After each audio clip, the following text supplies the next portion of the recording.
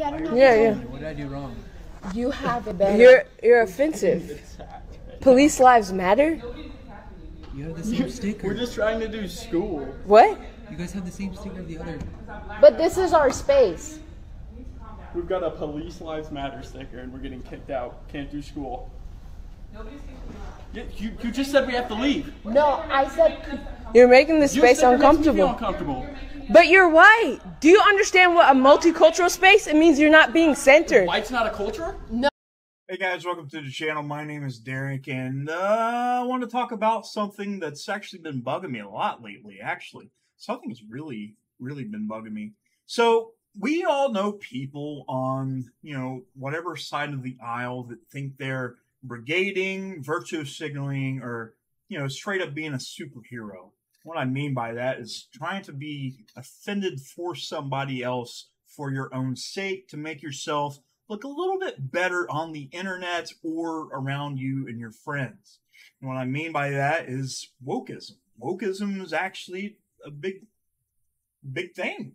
I mean, a lot of people like to be woke. I mean, on Twitter, the blue checkmark mob mainly just woke virtue signaling bastards, pretty much. It's all it is. You're probably wondering, what is wokeness? You want to know what's funny? I don't even know. Like, I got an idea, but I think it's fake. Like, I think it's fake outrage, basically, for internet clout. Maybe I'm wrong. Maybe I am. Maybe I'm just behind the times. But I never could understand wokeness at a fundamental level. Now, I understand trying to stick up for somebody. Somebody's getting bullied. I understand that. That's something else entirely.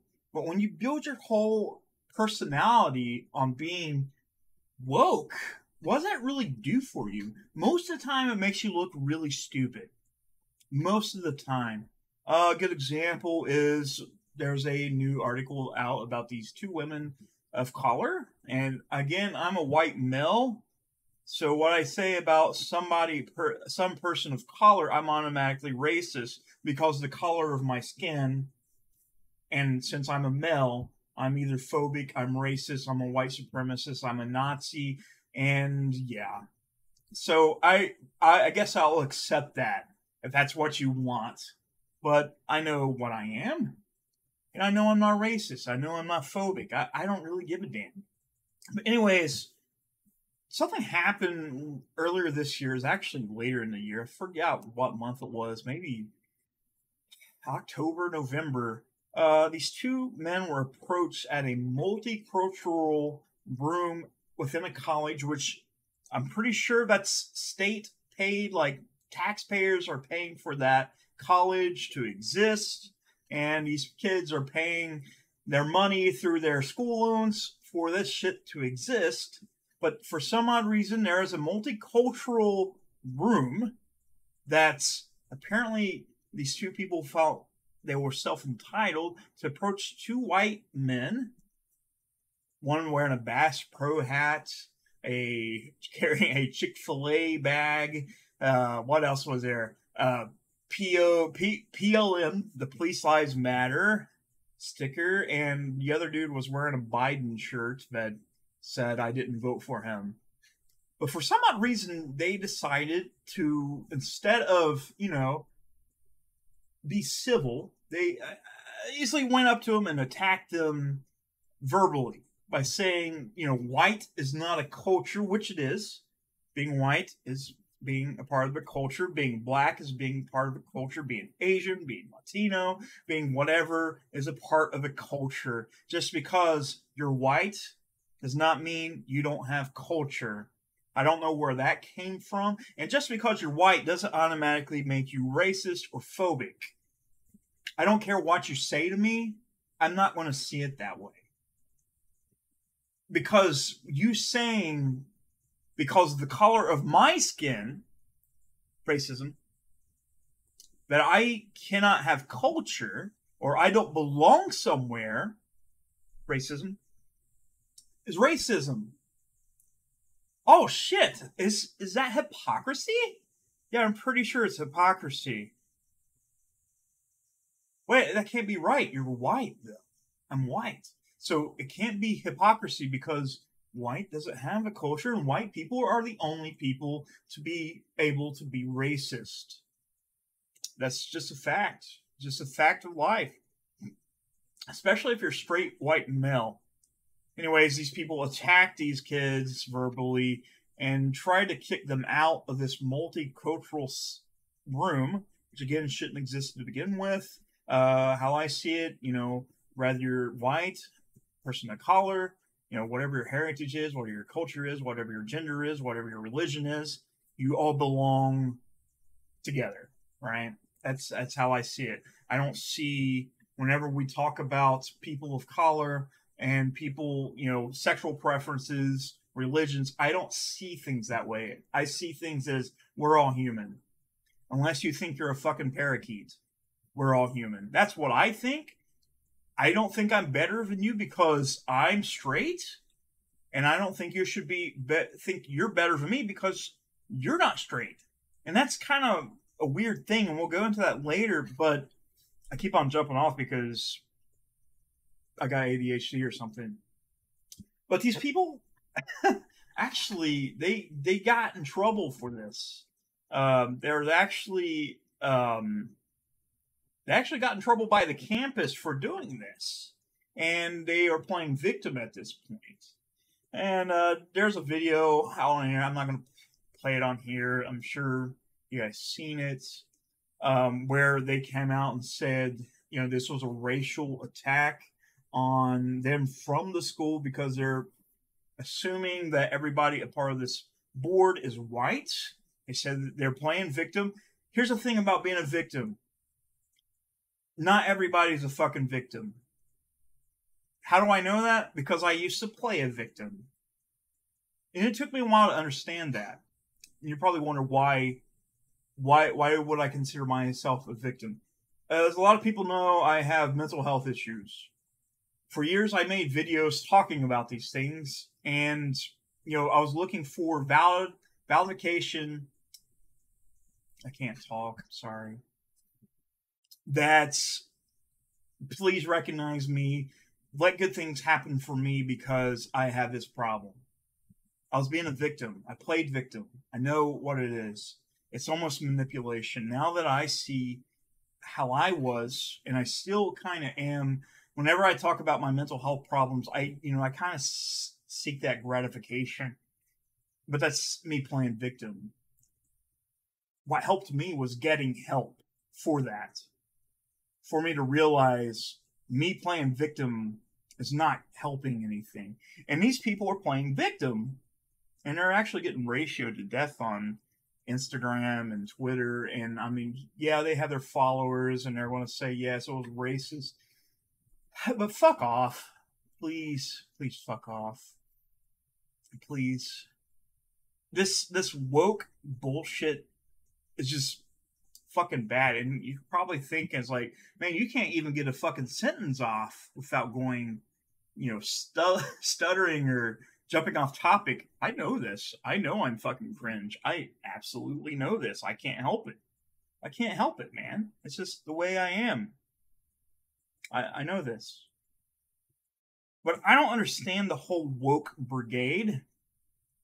These people that think just because their idea is, they think they're standing up for something when they're, like, again, most of them are virtue signaling just for clout.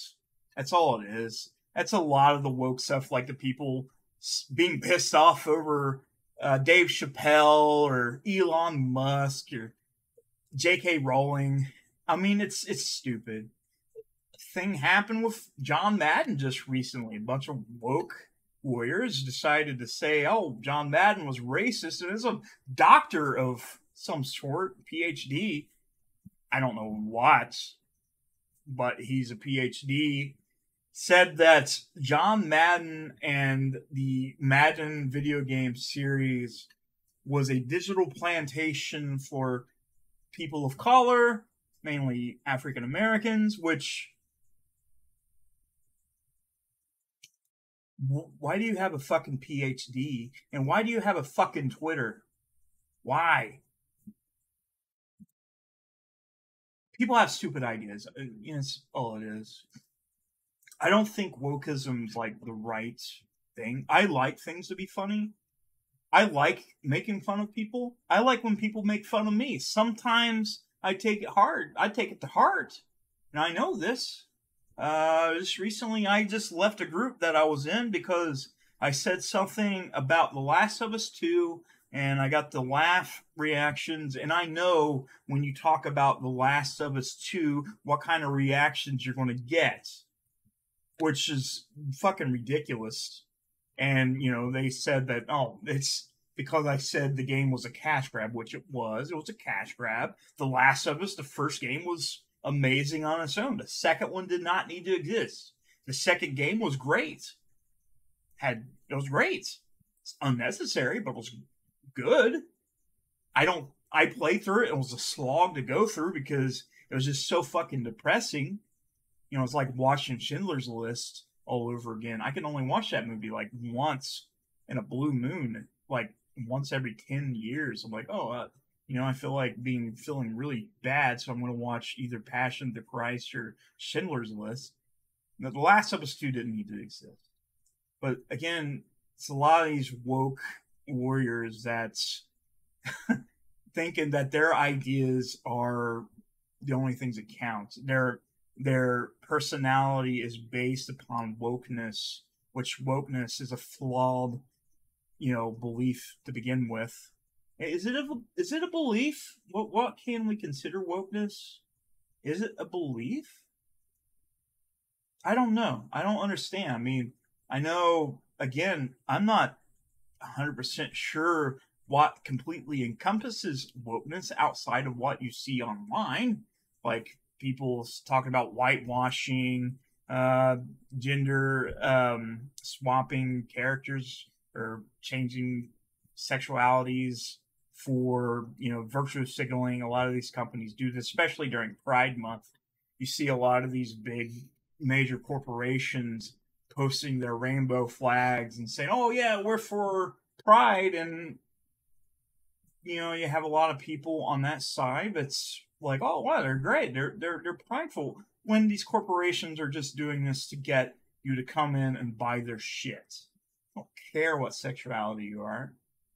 They don't care. They can say they care, but they don't care. All they care is you coming in as buying shit. That's all they care about. That's why, like, Pride Month, I like the idea of it. I like the idea of Black History Month. Morgan Freeman said something, this was a while back, said, he was in an interview, and he said he didn't want Black History Month. And he asked the interviewer, which happened to be Jewish, if they wanted a Jewish History Month. And the Jewish guy said no. And Morgan Freeman said, neither did I. How I see it is, yeah, there's bad shit that's happened to everyone. Why can't we just say human history, people's history? I don't see a black person as a different person, per se. I know your skin color is different, but to me, you're still human. You're a person. You have rights. You have feelings. Same if you're gay, if you're straight, if you're bisexual. You still have feelings. You're a person. Unless you're a rapist or a pedophile, then fuck off. Those people are like scum. I don't care what you say. Go continue watching CNN. I mean, they have plenty of pedophiles on there if that's what you're into. But I'm just tired of all these people thinking just because they're woke that they are on top of the food chain and, think they're far superior than the people that are just normal ass people that don't give a damn. I mean, that's mostly all the people are. Most people just don't care. They just carry on as, their lives, and they don't really care. Of course, you do have racist, homophobic people, and this is on both the left and the right side. Just because, whenever you're on the left and you're saying that because my skin is white, my ideas, the things I have to say is not important. It's still racism because it's based on skin color, and that's what you're doing. It's hypocritical. But no. If you're white,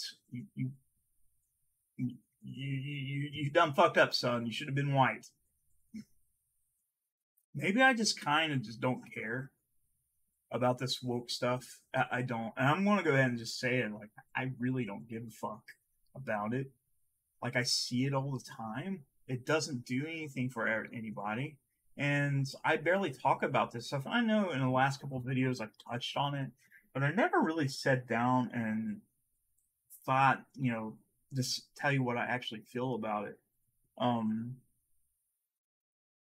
I don't like how companies are using wokeness as virtue signaling because they don't really care. They're just trying to get money, getting internet clout, getting the clicks.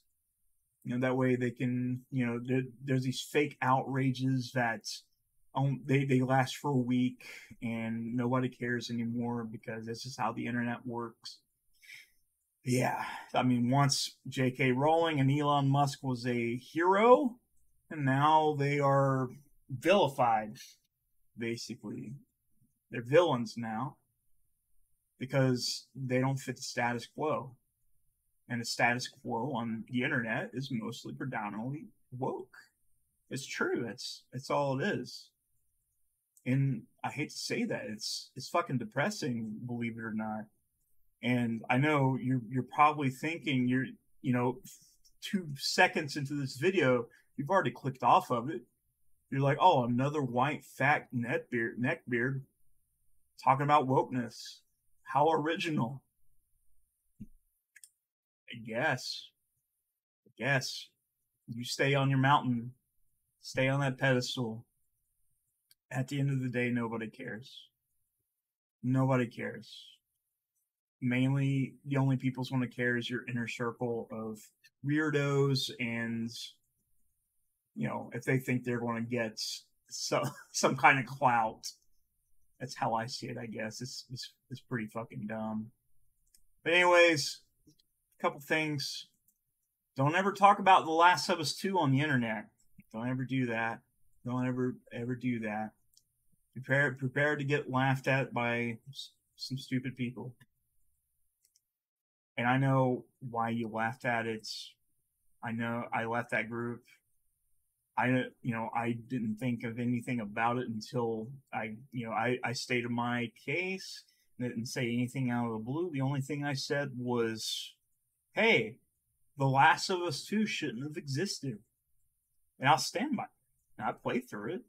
Just don't make fun of that, and don't make fun of woke people, because if you make fun of the woke people, you're going to be a villain, and that's about it. That's what I have to say today. I'm sorry to have such a somber video at the start of the year.